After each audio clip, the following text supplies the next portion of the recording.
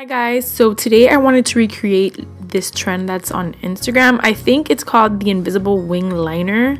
I'm not too sure, but I wanted to give it a shot. I do have my eyebrows filled in, and for my eyebrows I use the Benefit pencil in the shade number 4, the thin one, the Precisely My Brow. So I jumped into the 35R palette and I'm just grabbing any brown shade and I'm just diffusing that all over the crease. I always like to start with the brown shade. It's something that I'm used to. Next, I take the 35B palette and I'm taking that light pink shade right there and I'm applying that over top the brown, already to start giving it that gradients. I do want to do like a corally smoky eye. Well, not smoky, but like coral all over the lid, or like a red all over the lid. So I took that brown shade and I'm applying that right on top of the light pink shade. I'm already starting to give it kind of like the ombre effect. I just wanted it to be like reds and corals all over the eye, if that makes any sense. So next I'm grabbing the shade right under the orange and I'm grabbing a more detailed brush. It's like a fluffy blending brush, but it's very thin. It's from Morphe. Let me see if I can find it. Oh yeah, it's right here. It is the Morphe M562. Super detailed, a great brush to really get into the crease, especially if you want to do any cut crease looks. This will really help you define the line on top. Next, I'm going to be taking this red shade right here and I'm going to be applying that all the way from the inner corner to where the tape meets. The tip of the tape meets, and I'm going to be buffing that all over the lid, kind of like with the same technique that I used in my Get Ready With Me video. If you haven't watched it, I will link it in my description box. It's the last video I uploaded. So yeah, I'm just diffusing it all into the crease and all over the lid, making sure that every part is covered. Here I'm just taking a clean brush and I'm diffusing out all the outer parts of the shadow to make sure that everything is blended seamlessly. And then I'm just taking off the tape. It did leave a little mark of the corner of the tape towards the inner part of my lid, like the middle part, and I just grabbed a makeup wipe and erased the little corner mark that it left, and the line was completely straight. So to trace that line over the line of the tape, I used the NYX Glam Liner Aqua Luxe in the shade number 7. I love this stuff. It's kind of like a metallic liner. I don't know if I've ever done a wing with it by itself, but I do use it for minor details here and there, and it looks really pretty. It's very foiled, so it gives any look a pop of something. Next, I'm taking the Kat Von D liner in Trooper and I'm just lining my lash band, so when I apply my lashes you can't really see the lash band. It's just something I do all the time. And then next I'm going to be coating my lashes with the Maybelline Big Shot Colossal mascara, just the top, and I'm just jamming my way out. Let's go.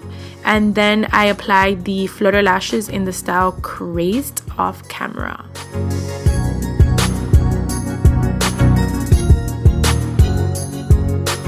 So next I'm just taking the Vaseline Lip Therapy in the Cocoa Butter scent. This is the only thing that saves my lips when they're like crusty as hell.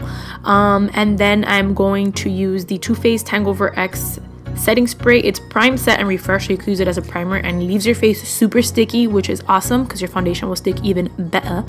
For primer, I'm using the Urban Decay Optical Illusion Primer, just like on my porous areas next to my nose, on my nose and forehead.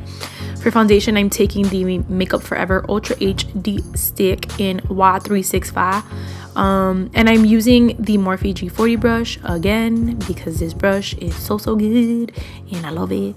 And I'm just taking whatever's left over on the brush and I'm just buffing that around my nose. I don't like to add product on my nose because my nose gets very oily, so I try to use the least foundation possible around my nose. So I'm just applying that to the side of my face and I'm going to go ahead and buff that out with the same brush and as well on my big ass forehead. So for cream bronze, I'm taking the Chanel Tan de Soleil. It's like a little sample of it, and comparing to the Makeup Forever Pro Sculpting palette that I've been using, this is definitely lighter in pigment and it gives you a light bronze look, but it's very nice. I liked it a lot. And then I'm going to move on to concealer. Of course, Tarte Shape Tape. I'm just applying the light medium shade in my under eyes to cancel out the darkness, and then I go over top with the light sand just to brighten it up a little bit. My sponge was a little dry, so I did spray some of the Mario Rosewater. I can't do a look without using that Rosewater. guys. It's really good. And I'm just buffing that out in the center of my face, my nose, and my forehead. Then I will go in and set the concealer down with the Laura Mercier translucent powder, as well as the rest of my face.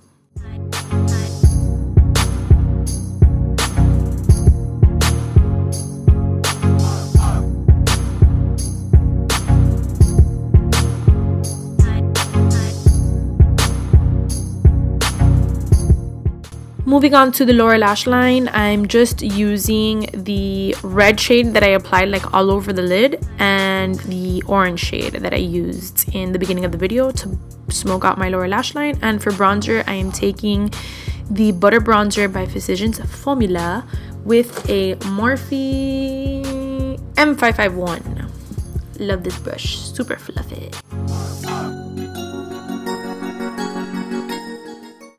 Okay, so for highlighter, I'm using the Artist Couture Diamond Glow Powder in Illuminati in my inner corners and on my brow bone. And after I used this product on top of that Makeup Forever highlighter last video, I had to use it by itself because this stuff is so pretty.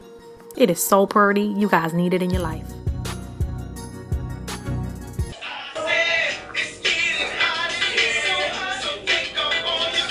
I had to do that, guys. I was actually listening to the song. Like, I didn't just play it for the highlight. If you haven't listened to the 2000s playlist in Apple Music, it is bomb.